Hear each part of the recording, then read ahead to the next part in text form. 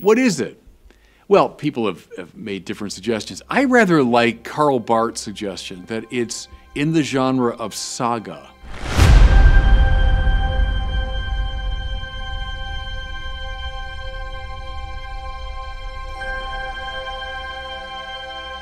You might say theologically informed saga.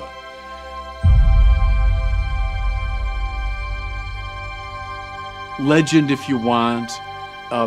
Myth, if you want, though that word is so easy to misunderstand. I've used the language of theological poetry.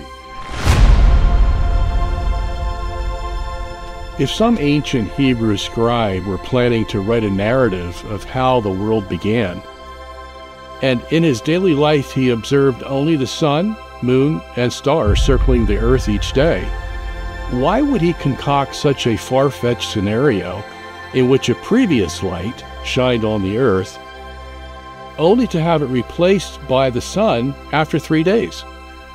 No writer, hoping to sound credible and win over his audience, would fabricate such a fantastic story.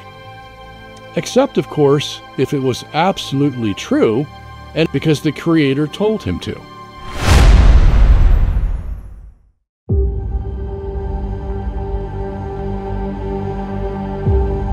What exactly is the firmament?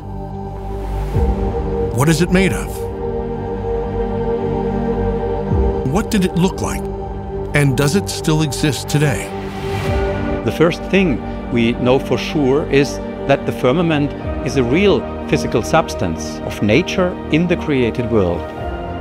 There's nothing supernatural about it, apart from it having been supernaturally created by God.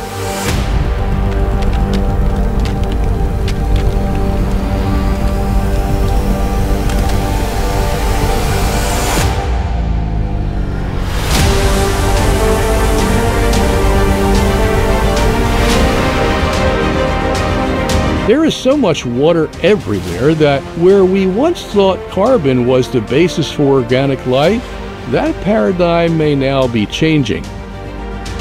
If it is true that God allows for the natural functioning of the physical elements, then a natural means God might have used to form the hydrogen firmament could have been to use the hydrogen from the water he had already made.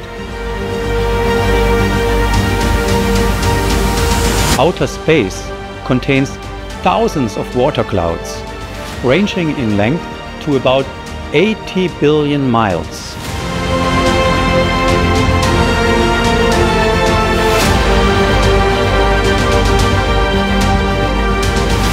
Sadly, modern man has rejected this biblical foundation, is now suffering the consequences of his hubris.